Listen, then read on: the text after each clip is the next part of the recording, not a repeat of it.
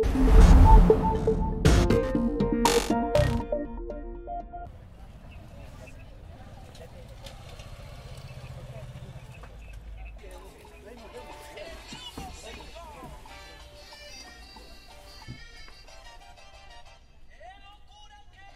hardy potatoes that grow in the Peruvian Andes are a staple. People who live here, in Cusco's Corca district, have relied on them for generations. But things are changing. Maria Holgado Rojas is an ethnomycologist from a local university. Quietly, her work is improving food security by adding a new ingredient: mushrooms. Their story begins in the lab.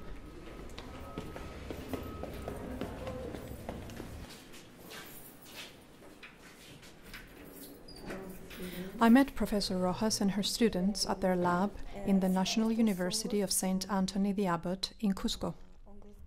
She tells me that mushrooms grow everywhere in the area. People still collect and sell them in markets, but they can do much more with them. Rojas saw a gap in traditional knowledge and knew that science could fill it. She knew what mushrooms can mean to people here for food and for income. El tema del cultivo de hongos no es nuevo. Es un tema que data todavía de los años 30 con el cultivo de los champiñones. Sin embargo, sabemos de que los hongos tienen un alto contenido de proteínas y por otro lado nosotros en la región Cusco, en nuestro Ande, en nuestra ceja de selva, en nuestra selva, tenemos esta diversidad de hongos que se pueden cultivar, que se pueden consumir y cultivar. So Rojas talked to local people at festivals to discover which mushrooms they know and eat. And then she started to cultivate them in the lab. With students Frank Aguilar Mainicta and Jacqueline Meza Calvo, she takes me through the process. First, they put a piece of mushroom in a petri dish to make a culture and isolate the spores, which are like the seeds of a plant. As these spores germinate, they produce mycelium, a white thread-like substance. This is the essence of a mushroom. In the field, it's buried underground. Next, they mix the mycelium with wheat sterilized in an autoclave with pressurized steam. The wheat acts as a substrate and food source. It helps the mycelium expand. This mixture of grain and mycelium is stored for 15 days in an incubator, which maintains an ideal temperature for mushrooms to grow. Primero nosotros vamos a escoger, ¿no?, que sea un trigo de buena calidad. Luego lo vamos a autoclavar. Este es nuestro autoclave, que cuando vienen los investigadores a visitarnos, un poco que se van sintiendo porque es una broma para ellos. The lab started from zero, with homemade or salvaged equipment. The first incubator was a cardboard box heated by light bulbs. Then the students found discarded, broken-down incubators and fixed them. It's time to look at some mushrooms. We're in the greenhouse and it's teeming with young fungi breaking out of plastic bags. The seeding mixture we saw being prepared is brought here and left for 10 days to grow a crop. Each bag equals 4 harvests. Among their nutritional properties, protein is the selling point. Mushrooms fall somewhere between vegetables and meat in protein content, and those grown in the lab are even more protein-rich than those growing in fields. The students got creative in the greenhouse too.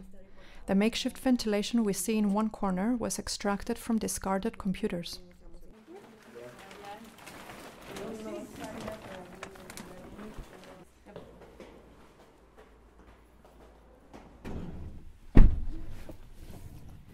After a 40-kilometer drive through mountain roads, we reach the community of Quixuarcancha and one of the professor's former students, Adriana Simoni Acurio.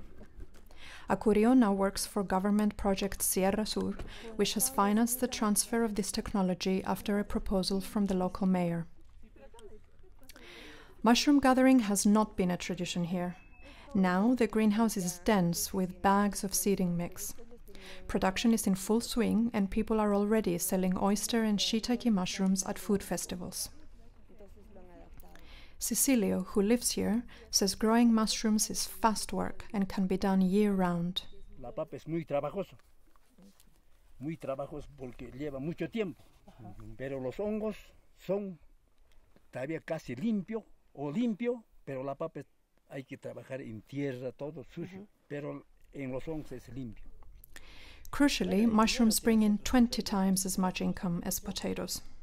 The extra money goes into production, buying the seeding mixture and building an irrigation system. It all begins with the spores, isolated in the lab.